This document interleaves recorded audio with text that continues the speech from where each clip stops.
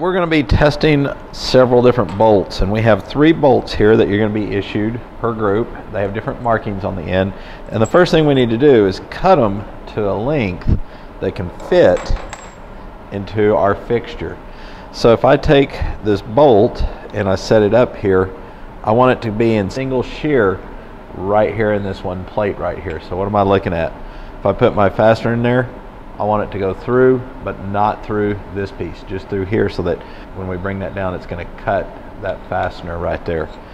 So how do we do this? I'm going to take my steel ruler, I'm going to measure from there, and I need to be less than 1 inch. What I'm going to do is come in here and lay up my ruler on here, and I'm going to count 9 divisions. So right here's the 9th division.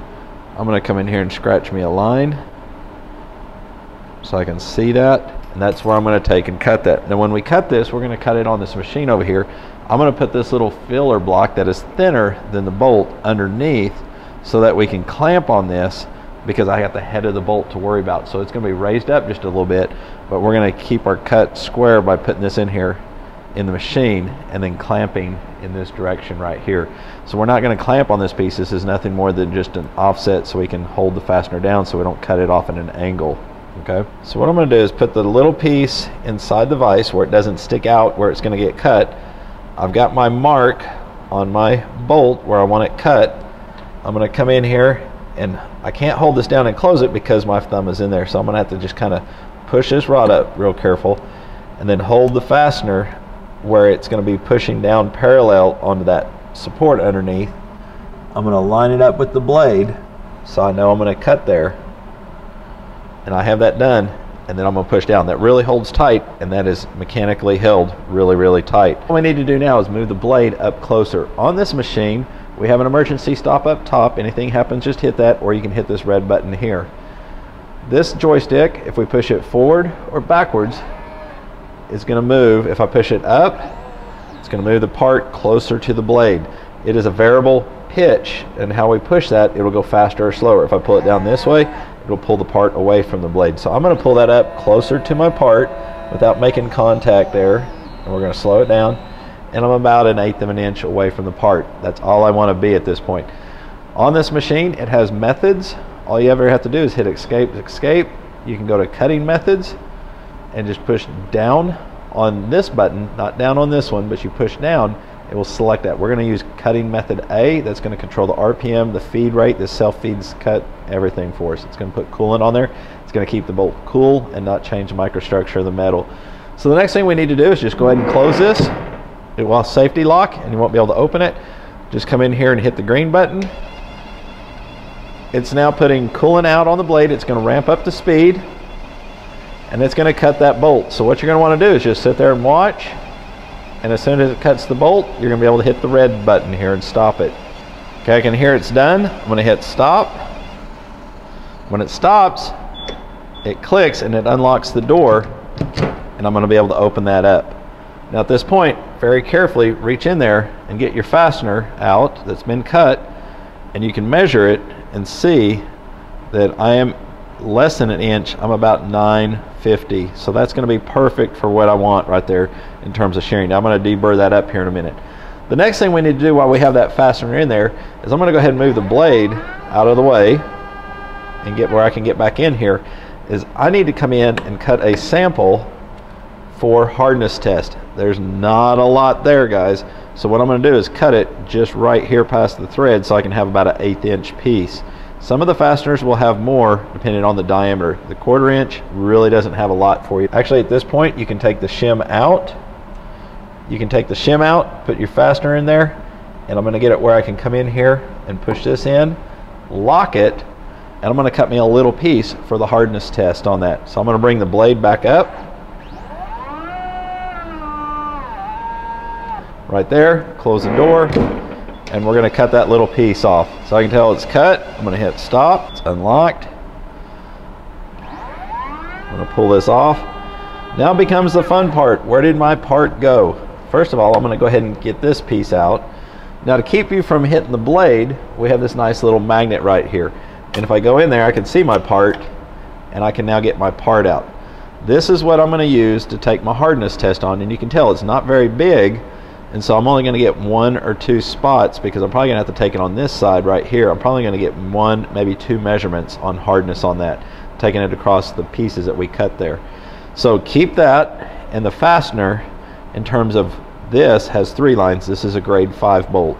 You're going to do this for all your fasteners. We just cut our 2 pieces, and what I'm going to use is this flat paper here, and I'm just going to kind of deburr my part using that. Okay, if I roll it a little bit as I go across there, that's going to be enough to remove that burr on that part. So this is deburred. Next thing I need to do is deburr this little piece that we have, and I find to get it flat for the hardness tester, because we need 2 flat parallel surfaces, is to grind it flat, make sure that's off. What you're going to do is come in here and do the other surface as well, and those are going to be nice flat parallel surfaces. Again, I may want to kind of knock the burr off at a little bit of an angle. One of the things I can do with this is take this maroon pad and come in here and just kind of clean the part up. The nice thing is that saw cuts pretty burr free, and we're not going to have a lot of big nasty burrs, but I want to make sure that this is nice and clean and flat to sit down on the anvil of the machine, and I can come in there and take my hardness values. And this is deburred, so it'll fit in the fixture. It's the right length. We're ready to go test. So we're at the hardness tester, and I have a piece of each sample I've taken, and what you're going to do is come in here and take a hardness value. You may only get 2 in the center, so you're going to put the OD where the OD is round like the anvil. You're going to slide that up in there and take your hardnesses. Now on the number 2 bolt, you can go with the B scale, so you're going to have to put the B indenter and change the unit around by changing your hardness value to B, and then you're going to have to come in here and change your weights to 100 kilograms. So I'm just going to come in here and let everything set up so that I know the next measurement is going to be a good measurement. Okay, we're at the Shimatsu, and this is where we're going to be doing our testing on the shear test. Now this is the fixture we're going to use, so be careful handling this, because this will slide out and go awry on you real quick.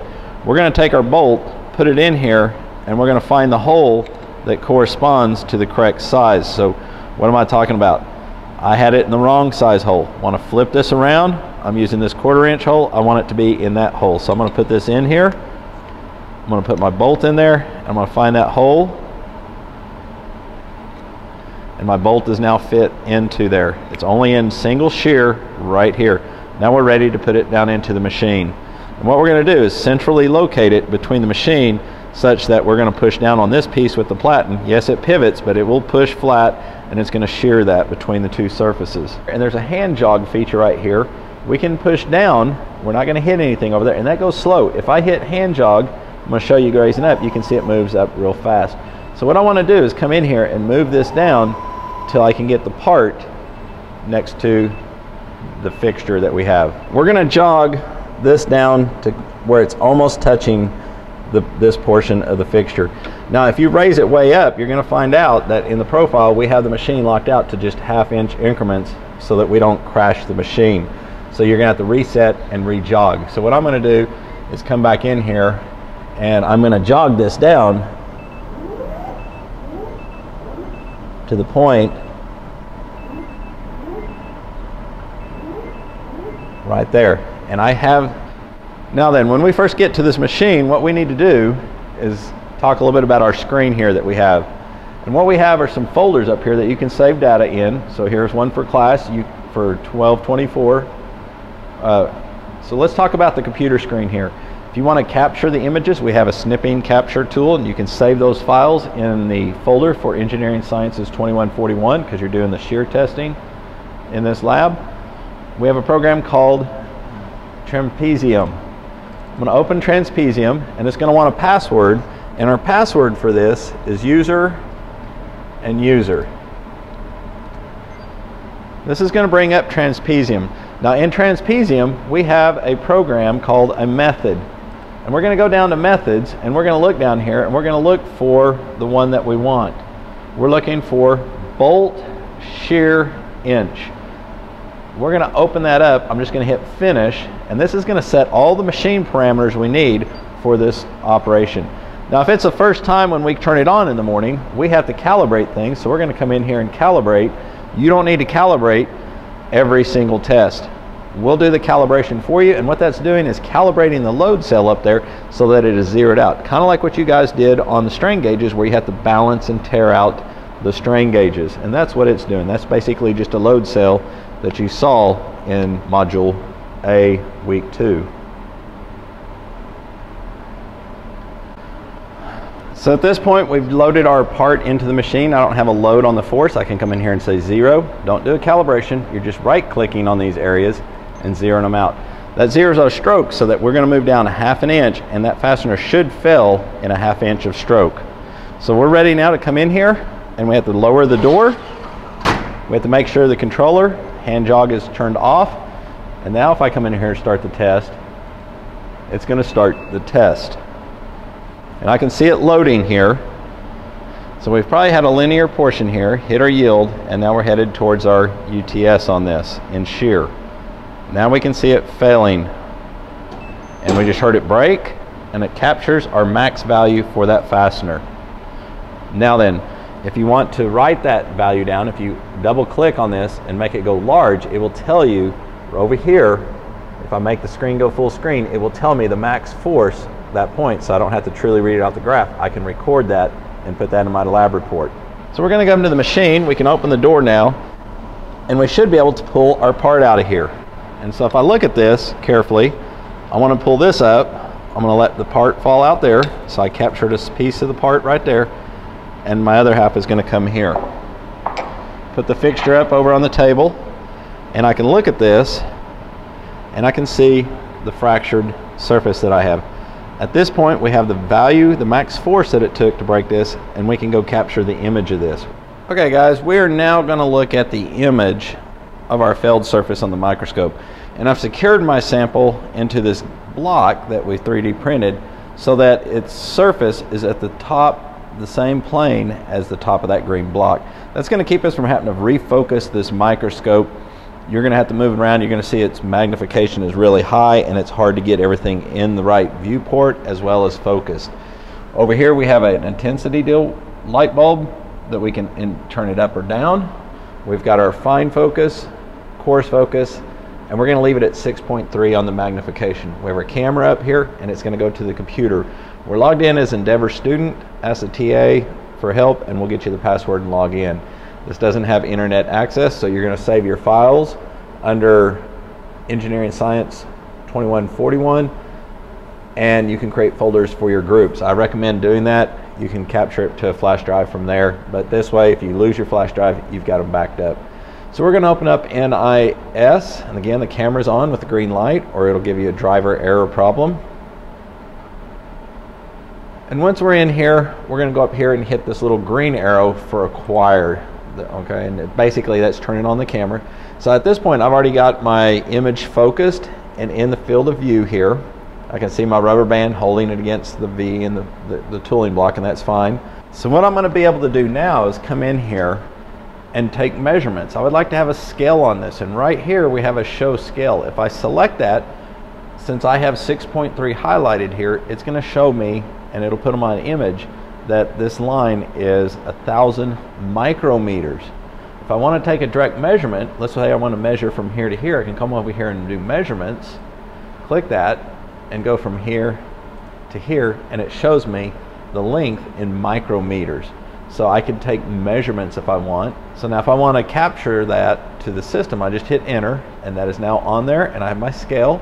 I can save this, and so I can say file, save as, and it's going to save it as a JPEG, and I can send it to my folder and put on there whatever the file name that I want to have. And so I'm going to call this demo, and I can say save. Now in the file name, I want to put on there probably the bolt that I have, grade 2, 5, or 8, so that it's going to be part of that file name. And so if I go to that folder to wherever my directory is going to be, I now have an image with my measurement and my scale on there that I can use for further analysis.